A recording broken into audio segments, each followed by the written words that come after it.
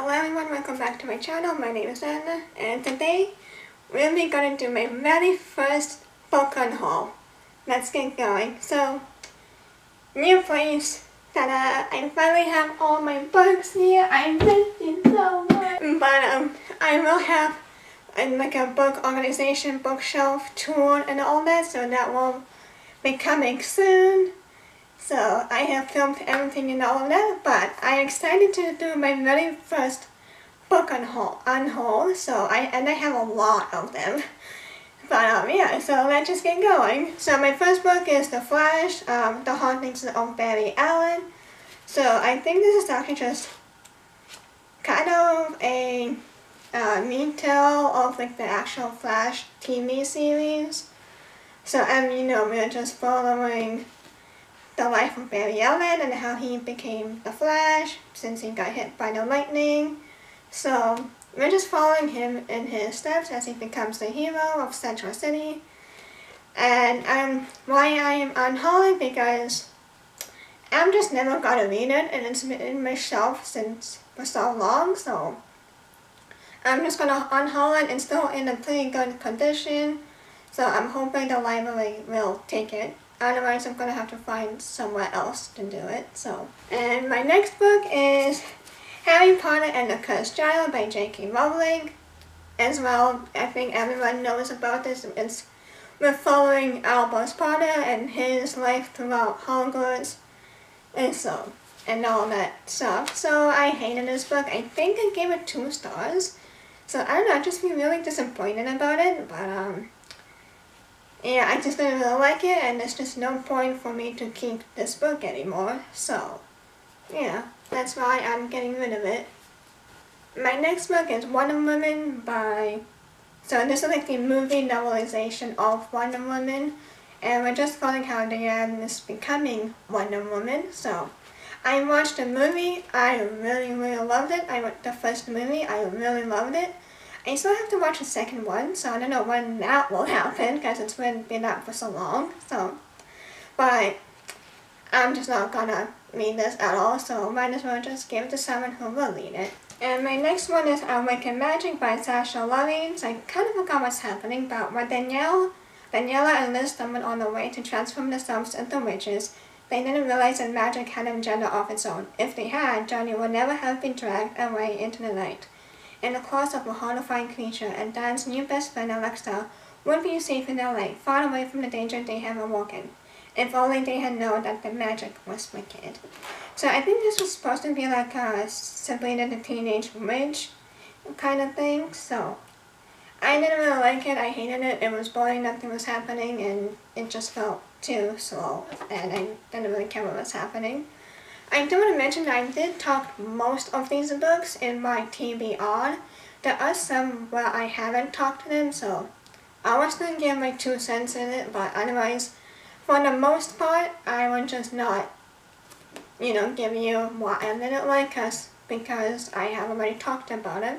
If you want, I do have my worst books of 2022, I think it was, so majority of here is in that list, so that's that. And I feel like this is going to be a controversial book because of who the author is, and that is Eliminate by Amy Kaufman and Jay Kristoff.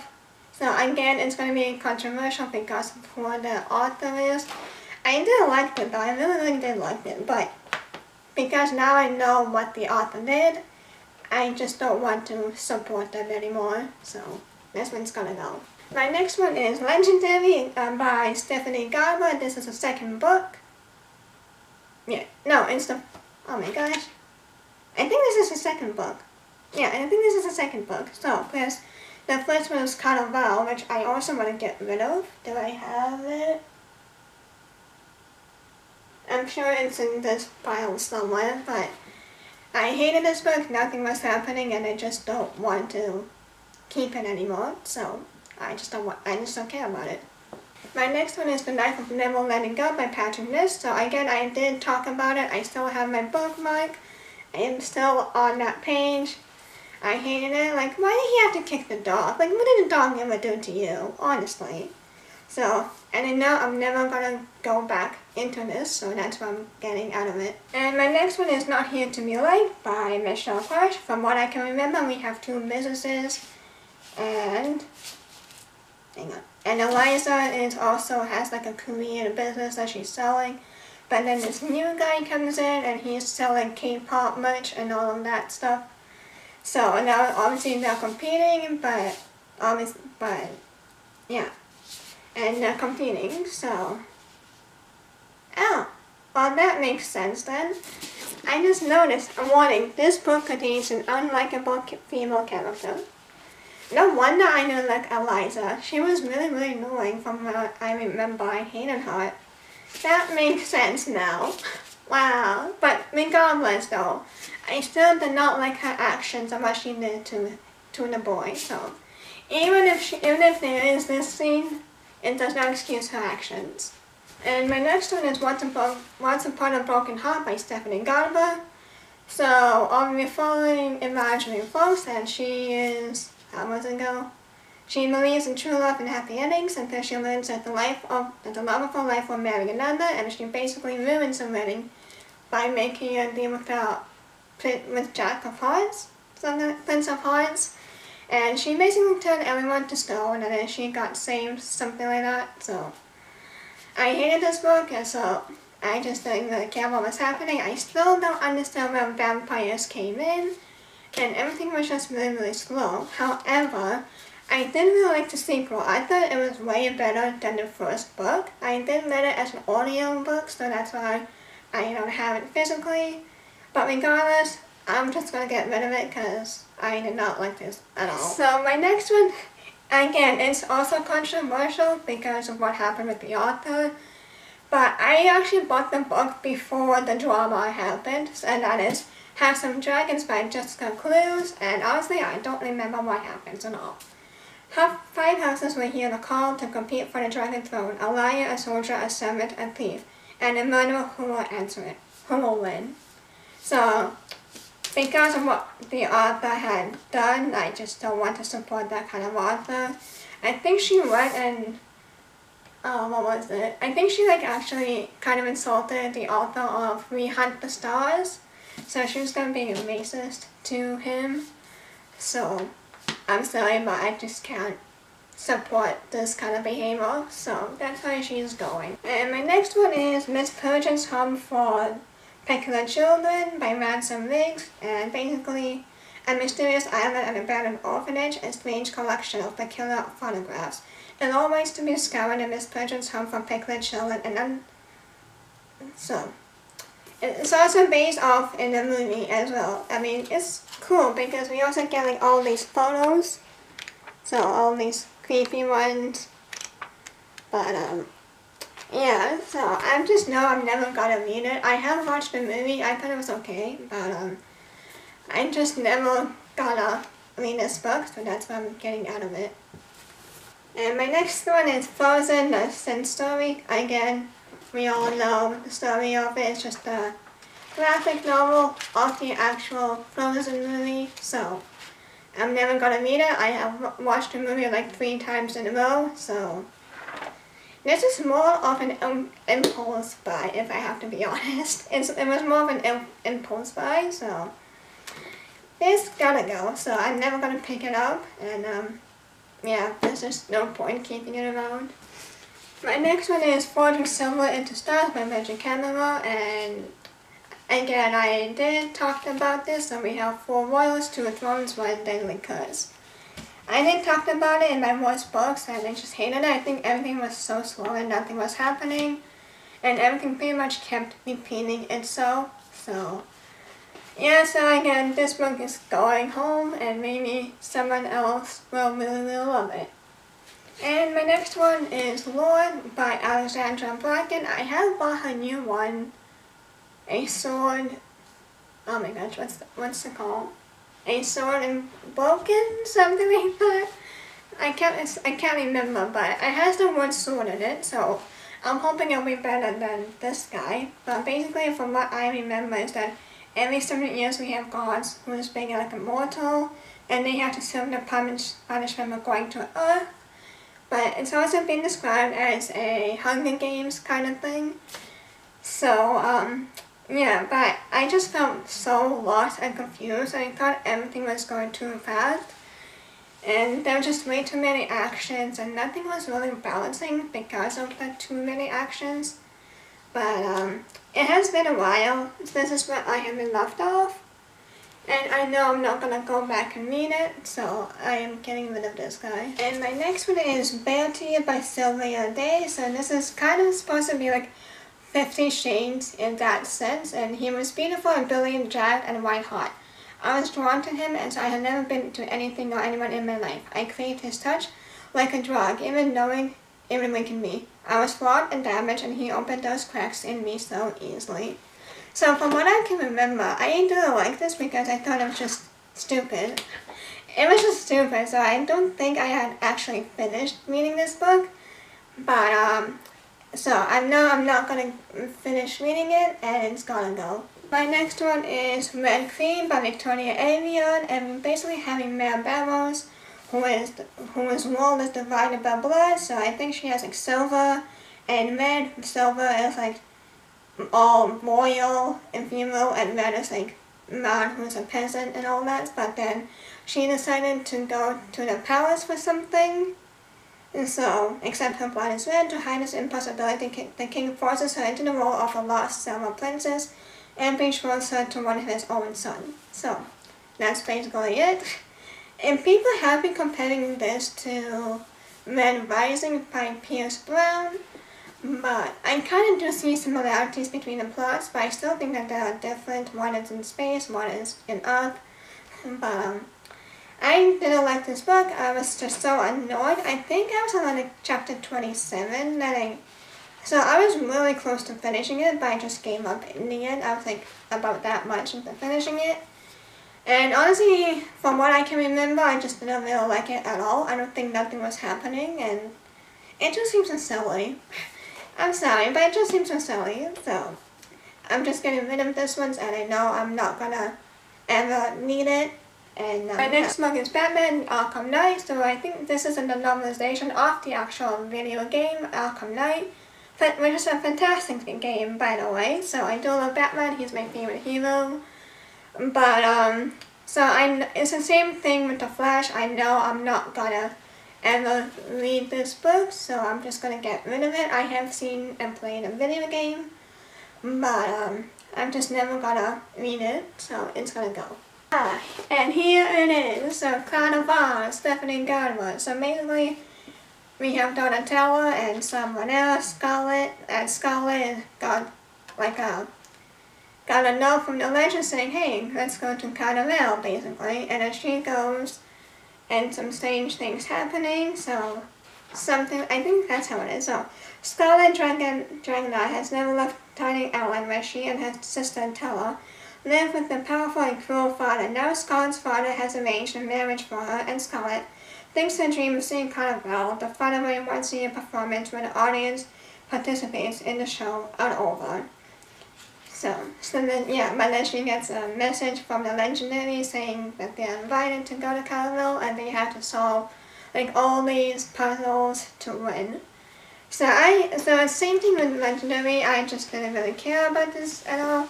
I think I gave it 3 stars, but who knows why I gave it 3 stars. I just can't remember at this time at all.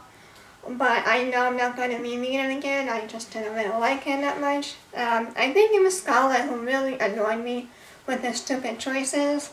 Like everything she does is just like, come on, you always have to question why she does it. So I'm just getting rid of it for the sake of my mind, because yeah, I just don't care about this book at all. So my next one is A Court of Thorns and Roses by Sarah J. Maas. My 19-year-old huntress Freya kills a wolf in the woods, and beast-like creature arrives and demands retribution. Tracked to a treacherous magical land she knows about only from legends, Freya discovers that her captor is not an animal but Tamlin, one of the lethal and immortal fairies who once ruled the world. So I give it 3 stars. I kind of enjoyed it, but I just don't want to support this book anymore because I'm just over it, and I'm not. And Sarah can also be controversial in her own right, so I'm just so tired and supporting of controversial. So I wish I had done more research before buying certain books. But yeah, so I'm just gonna get rid of it, and I'm just never gonna buy anything from her again. Except for Catwoman, she did more Catwoman. I thought it was pretty decent, but as for these guys, I just don't want to. I just don't want to see it. I want to get rid of it. And my next one is Where Dreams Descend by Janella and Angels. And basically we have in a city covered in ice and ruin, a group of magicians face off in a daily game of magical feats to find the next headline of the conquering circus. Fame and glory await to win it, but no constant is safe when an unseen danger begins striking behind the scenes. So I did reread this twice. I'm still in the same chat page, but I just can't finish anymore. I thought the main character, I forgot what her name was, Kalia.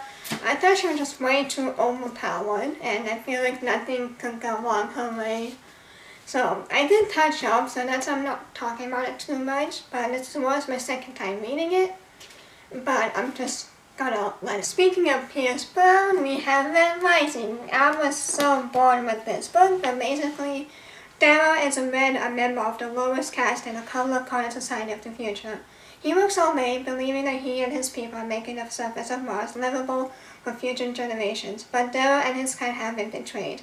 Soon he discovers that humanity reached the surface generations ago. Vast cities and sprawling parks spread across the planet, and Reds like him are nothing more than slaves to the decadent gold ruling caste. Now Dara will sacrifice everything and stop at nothing to bring down his enemies. So I hated it. I also found it a little bit too confusing, and I feel like the author didn't really explain what most of the gadgets are. So I think, but like they sounded really, really cool, so I wish the author took its time to actually give the meaning of what each gadget do and does, and so that's only the one thing. And honestly, I didn't really like Darrow at all. I thought he was annoying, but I wish I had liked this book, but it just wasn't for me. Again, I have talked about this book, so I'm just giving some small summaries. So I have actually recently talked about this book, and that's A Day of the Fallen Night. It's the sequel of The Priory of the Orange Tree. This was in my May audio book, so I'm not going to touch up too much, but basically I thought it was too wordy and a little bit confusing, but I honestly think it was The Priory of the Orange Tree is a little bit better because of the world building. In here, we didn't really have that much of world building, so, and I just found myself being more confused, so I'm just gonna get rid of it, even though this guy is a big one, but I'm just not gonna read it again. And my next one is A Darker Shade of Magic by V.E. Schwab. So we have Welcome to Grey London, dirty and boring without any magic, with one Mad King, George III. Then there's Red London, where life and magic are revered, and White London, a city slowly being drained through magical war, down to its very bones. And once upon a time there was Black London, but no one speaks of that now. So, again, I have no excuse, but I just thought it sounded really cool, and I thought I would get to it, but I'm never going to get to it, so I'm just going to let it go. My next book is Once Upon a Time, Red's Untold. Sorry, I thought my phone was ringing, but it's just me. So this is Red's Untold Tale by Rennie Tolliver, so I think this might be based off the actual Once Upon a Time series, which I love. I miss that show so much. So, I don't know, I didn't read it once, but again, I'm just not gonna pick it up. I can't remember if I liked it or not, but I just know I'm never gonna read it, so yeah. And look, but it has black edges. Oh, it's so pretty. I really don't want to talk about this book again, but that is The Seven Husbands of Evelyn Hugo by Taylor Jenkins Reid. I have talked this book so many times. It's on my worst books of 2023, 2 stars. I was annoyed with it, didn't care what was happening, although the half of the second book was getting better, but that's about it. So, I'm getting rid of it. I hate it. I think this is where PJR and I are parting ways. I just can't seem to find a book that I really love, but We have Parting Ways. And also from TJ Art, it's Malibu Racing. I thought it was cool. Even the color looks so fun.